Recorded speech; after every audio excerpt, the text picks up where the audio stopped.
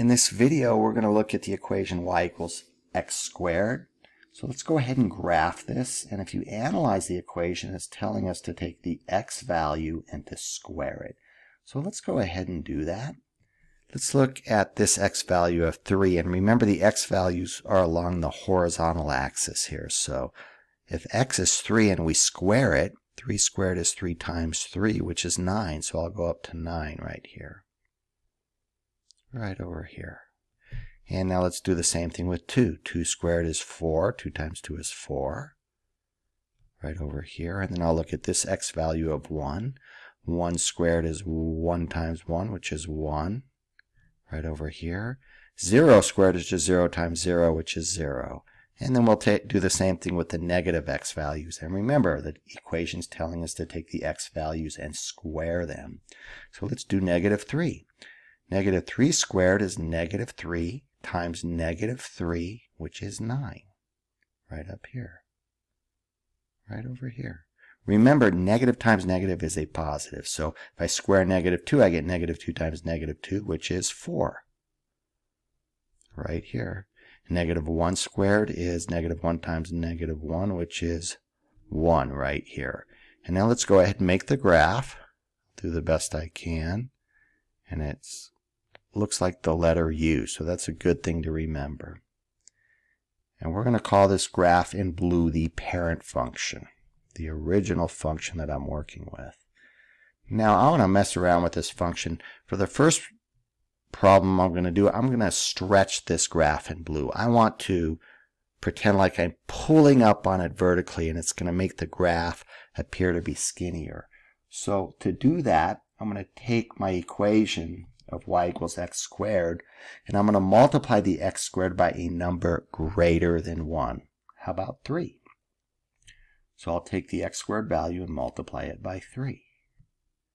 And let's see what happens. So I'm going to go to my x squared values over here, and this x squared value is 9. Remember, my x squared values are here.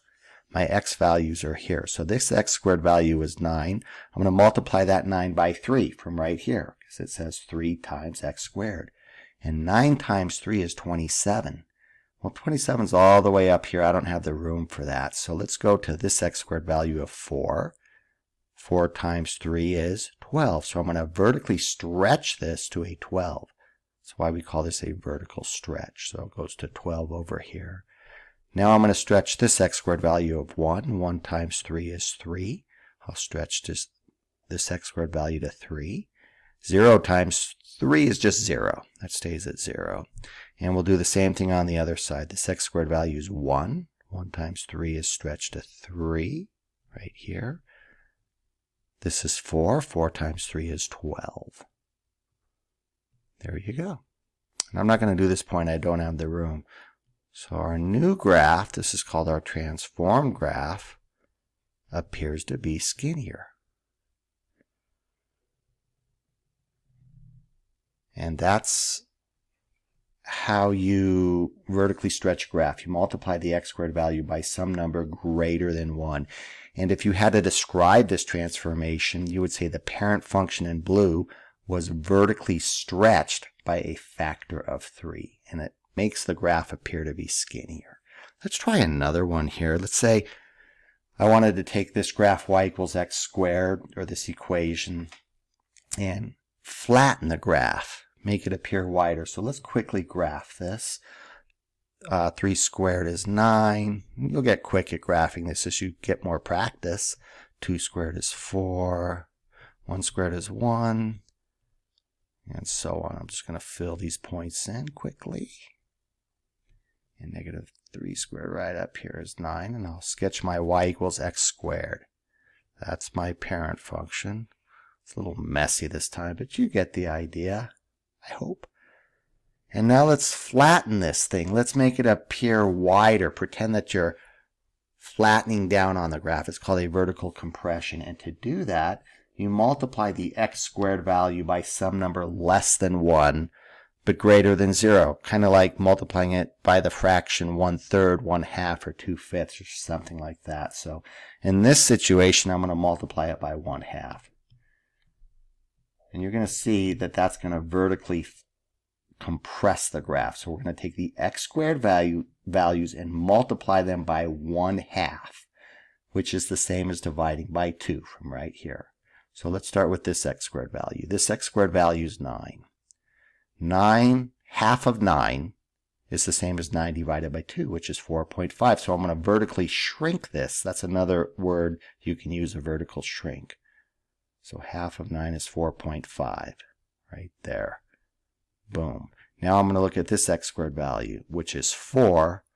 I'll take half of 4, which is 2, right over here. Now this x squared value is 1. Half of 1 is 0.5. It's kind of hard to see, but there's 0.5.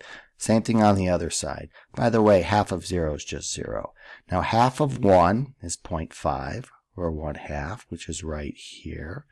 Then this x squared value is 4. Half of 4 is 2. I'll shrink that down to 2 right here.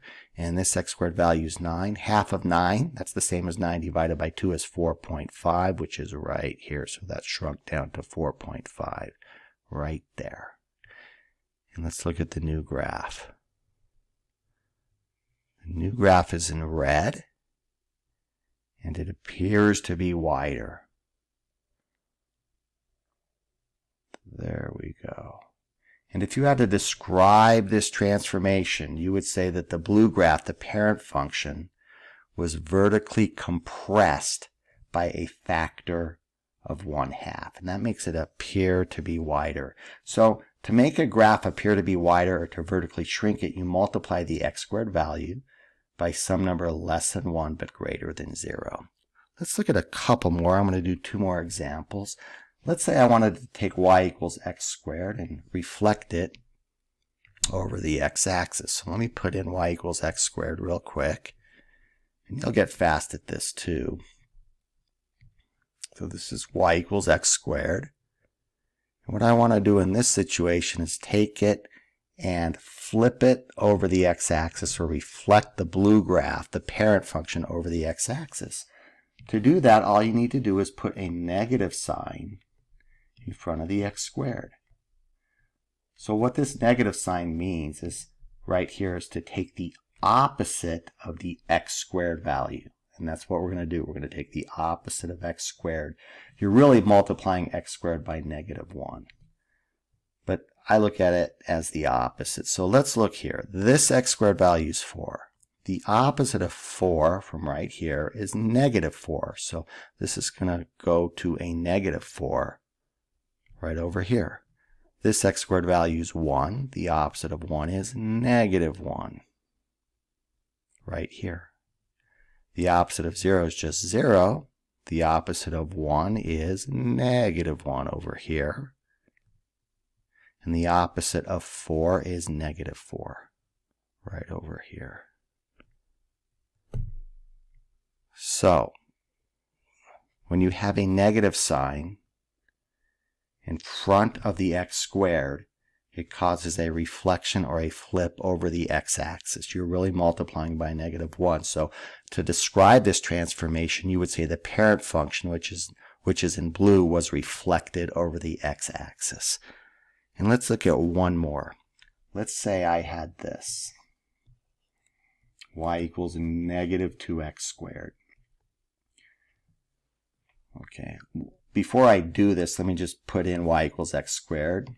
Again, it starts here. 1 squared is 1. 2 squared goes up to 4. 3 squared goes up to 9. And then -1 squared is 1. -2 squared is 4. Let me get that in the right spot. And -3 squared is 9. So here's the parent function again. This is y equals x squared. There we go. Got it. Now what I'm going to do is multiply the x squared value from right here times -2. So the x squared value times -2 from right here. So let's do that. We'll take each x squared value and multiply it by -2, and let's see what happens here. So this x squared value is 9. 9 times negative 2 from right here is negative 18. So I'm going to reflect this. I'm going to put this all the way over to negative 18. I don't have room for that one, so we're not going to do this point. Let's look at this x squared value of 4. We're going to multiply that by negative 2. What's 4 times negative 2? Well, that's negative 8, so I got to find negative 8, and it's right here. So the new x squared value is negative 8. Remember, I'm multiplying by negative 2 from right here. This x squared value is 1. 1 times negative 2 is negative 2. So I got to find the x squared value of negative 2, which is right here. 0 times negative 2 is just 0. Then I'll do the same thing over here. This x squared value is 1 right here. And 1 times negative 2 is negative 2, which shows up right here. And let's see. This x squared value is 4. 4 times negative 2 is negative 8, which shows up over here. Right here. And I'm not going to do this one because this would be 9 times negative 2, which is negative 18, and I don't have room for that. So here's my new graph. So two things happened here. Here's how you would describe it. The negative sign, or let's look at the 2 first. This 2 causes the graph to vertically stretch by a factor of 2, and this negative sign causes a reflection over the x-axis. So two things happen. So to describe this transformation, you would say the following. The parent function, which is in blue, was stretched by a factor of 2 and reflected over the x-axis. And that's how you would describe the change. And remember, when you multiply by this 2 here, not looking at the negative sign, but this times 2 makes the graph appear to be skinnier. Well, I hope you found this video helpful. Have a great day.